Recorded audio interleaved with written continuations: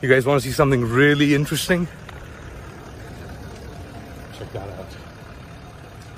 American Chinook carrier aircraft at what used to be controlled by the Americans is now under the control of the Taliban after the Americans left, ending their 20-year presence here. And what they left behind here was stuff like this. Also, they're getting their pictures taken in front of the choppers, and this is what the Americans did with the aircraft that they couldn't take with them.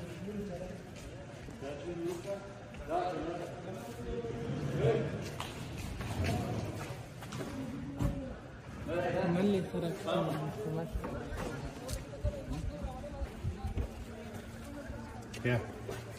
Why would they do that? I don't know. These guys don't know. But we'll make a video of this and we'll be with you guys shortly.